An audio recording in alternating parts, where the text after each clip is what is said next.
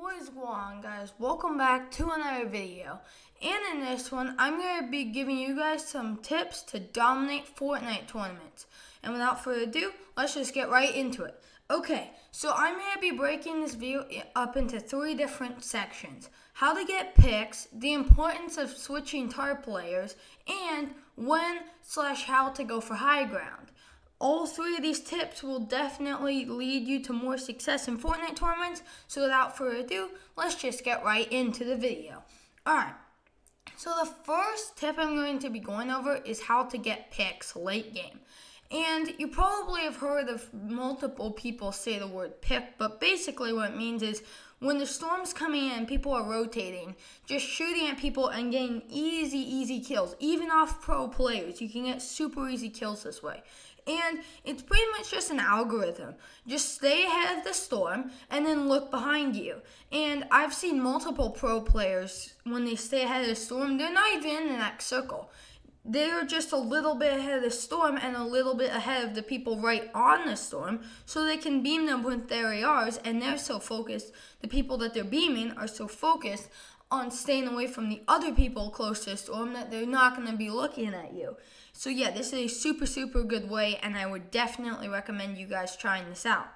Now moving on to the second tip of this video, this is the importance of switching tar players. And basically, if you're on one tar player, a lot of people that are new to Fortnite tournaments just stay on one tar player the whole game, okay? And this might seem good, but realistically, people start knowing where you are. So they're like, oh, this guy's on this tar player. But if you switch tar players, and by what I mean by tar players is like the different layers of buildings.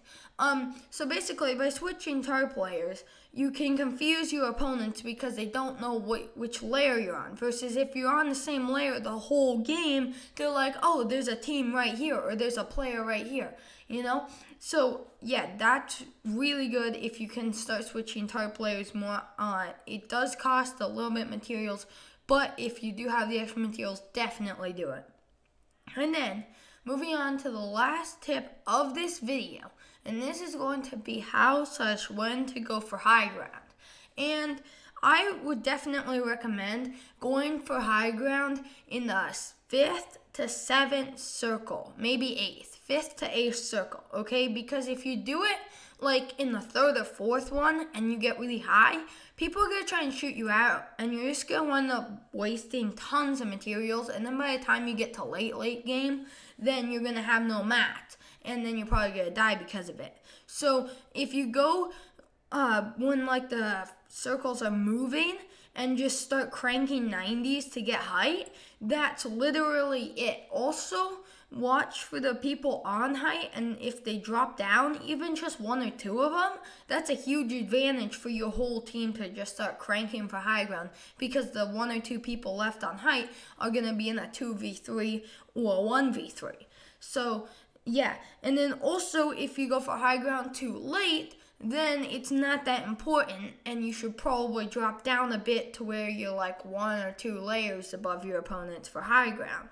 So yeah, that's it for today's video. If it did help you out, make sure you do drop a like and subscribe to the channel if you're new, and I'll be catching you guys in the next one.